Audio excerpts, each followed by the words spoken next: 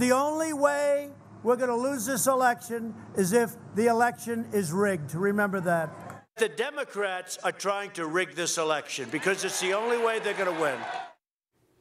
You know, when the president says things like this, for some it's somebody telegraphing they don't think November 3rd is going to go well for him, but it also makes Democrats nervous. In fact, Senator Richard Blumenthal of Connecticut says they have a contingency plan in case the president actually declares victory before all the votes are counted. Now, since we're seeing a record number of mail-in and absentee ballots being requested, and many states won't even process theirs until Election Day itself, it's likely that we will not have a result on November 3rd.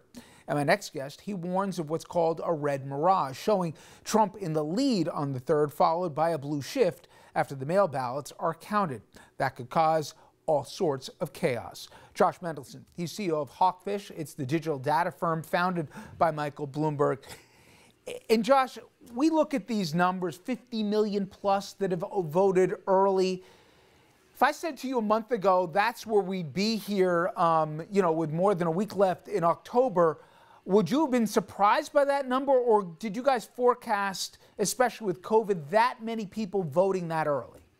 I think that anyone who says that this is anything other than unprecedented would just be lying. The amount of enthusiasm from both sides of the aisle for voters coming out and voting through mechanisms that they prefer, which, by the way, those do differ by party, and that's part of the Mirage concept, is just has never been seen before.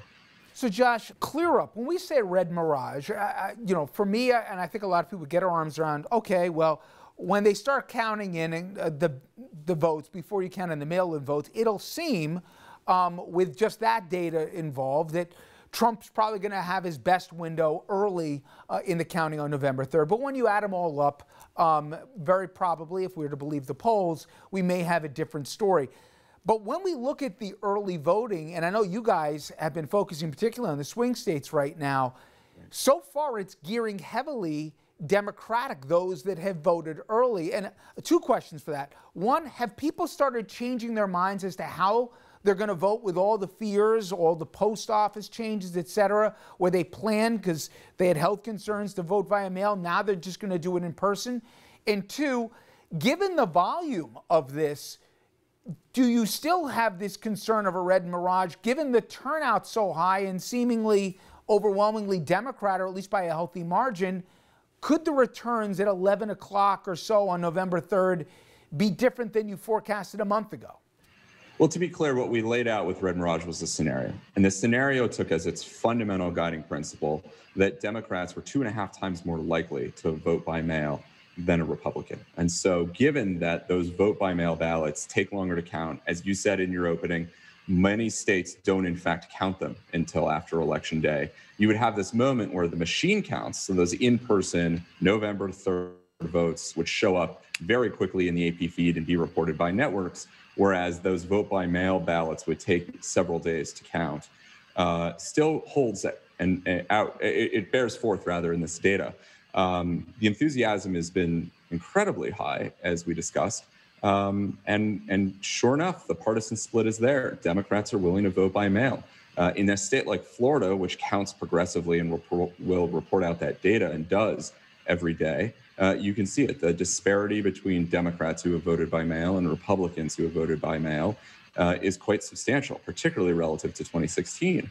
But when you look at early vote in person, so those folks who have shown up at a ballot box and closed the curtain and cast their vote, has almost a perfect bipartisan split. So unquestionably, this notion that Joe Biden has more supporters among those that are going to vote by mail is real. And so delays in getting those vote by mail ballots counted, tabulated, reported is what is likely to create and sow confusion on Election Day, which is what makes the president's remarks so dangerous. I'm sure I speak for a lot of people. I got loved ones who are seniors who were planning to vote by mail. They said, screw it, I'm not taking any chances, I'm going. You can still vote in person, and just because you requested a mail-in ballot, if you choose to go in person, you're not jeopardizing the legitimacy of your vote, right? You know, that's one where it varies from jurisdiction to jurisdiction. Some places, when you request that absentee ballot, you come off the rolls when you try to go in person. Generally, I think it's really important for voters to make themselves aware of the rules in the county in which they live, the jurisdiction within which they live. And if there's any confusion, but they find themselves showing up in person, bring that ballot they got in the mail with them as a useful tool. But having said all that, fundamentally, the absolute best thing to do, if your health permits, put on that mask, bring your hand sanitizer, go vote early, get it done, make sure your vote counts. Okay. These are a couple terms. Explain what they mean and why they're so important. Low frequency and newly registered voters. You guys are getting into the minutia and the data to try and figure out who's most likely to vote here and what could be different this time than 4 years ago. Explain those two groups. So for us, newly registered voters is a little bit more obvious. Those are going to be your individuals who have registered to vote since the previous presidential election. And obviously participation during a presidential election is far greater than midterms, which is also far greater than any other off-cycle election a voter might participate in. And the historic norm is that those new voters don't show up in particularly high rates when it comes time to cast their ballots. And yet right now, we're seeing quite the increasing participation among those new voters. Again, Republican and Democrat, exceeding 2016 levels, but Democrats by a far more substantial factor, about 70% in a state like Florida, relative to the 2016 baseline. So that's quite material. Now, the other set, those lower propensity voters, those are folks for whom they only sporadically vote. You'll see them in occasional presidential. For us, that's always an interesting bellwether because it starts helping you understand what turnout might look like. Right? You're looking for proxies for November 3rd for those election day voters. And the more sporadic votes you see cast, generally it's a bit of a signal to suggest that there is very high enthusiasm. That high enthusiasm persists across a group of folks who would otherwise say, you know, I've got more important things to do than go vote right now. And so far it's providing a pretty positive signal for Democrats. But like I said, the jury's still out because of the vote by mail disparity, Democrat to Republican, and then the fact that early voting in person is about 50-50. All right, Josh. Now, finally, there's something you can't measure in trend lines, but you're only going to learn, like the rest of us, on November 3rd or maybe even in the days thereafter. What concerns you most of, and I'll do the laundry list, you have voter disenfranchisement potentially, you have voter suppression, you got voter intimidation, God knows even guys with guns maybe, you'll have the inevitable court challenges, you'll have Trump going out on national TV and say at 10 p.m., race is over, I won, stop counting ballots. What scenario, and unfortunately none of those I think are implausible, concerns you most that if you say, you know, if they count every vote and we don't cheat, I think my data is right here, but if they do X, all bets are off?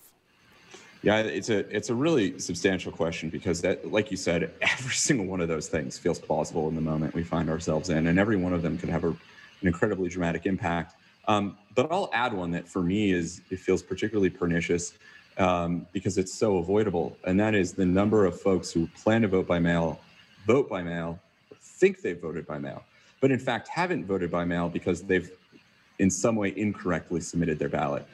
Case in point, there are about 5,000 Democrats in Florida who think they've cast a vote, probably for Joe Biden. The state has already said, we're not counting that ballot because they forgot to sign it. And so those numbers can really add up. It's some of the induced risk in vote by mail. But then ultimately, just as you opened, I think that's probably the nightmare for all of us as Americans. And it is, so what if every vote is counted and the result is clear and Joe Biden has won? If Donald Trump decides to make it an issue and decides to galvanize a set of folks who are willing to believe that those rightly counted ballots are in fact not rightly, lawfully, and accurately counted. It's really it just puts a real pock on our democracy. It calls our democracy into question, like he's done by incorrectly maligning the vote by mail process and calling it fraudulent. I mean, that's just terrifying. And to have that come from the White House and be part of the history of the American presidency, hard not to have that land, I think, on all our consciences as we move toward November 3rd. Well, then we're going to learn a lot about not just Donald Trump, because I think we know by now who he is. We're going to learn about the integrity of our court system. We're going to learn for those who've looked the other way or bitten their lip where their line is. And unfortunately, people are going to get a civics lesson, I have a feeling, in November 3rd and the week thereafter. And I think people are also going to learn, you know, where does it go between party and country? But we're not there yet. But as you just heard from Josh, every vote will count this year, and get out and make yours count as well. Josh Mendelsohn, I appreciate the time. Thank you so much. Thanks for having me. All right, when we come back, a reporter who infiltrated white supremacist groups. She's going to tell us what she found. It's an eye-opener. She's going to tell you who these folks are, what they say about President Trump, and why you ought to be really afraid.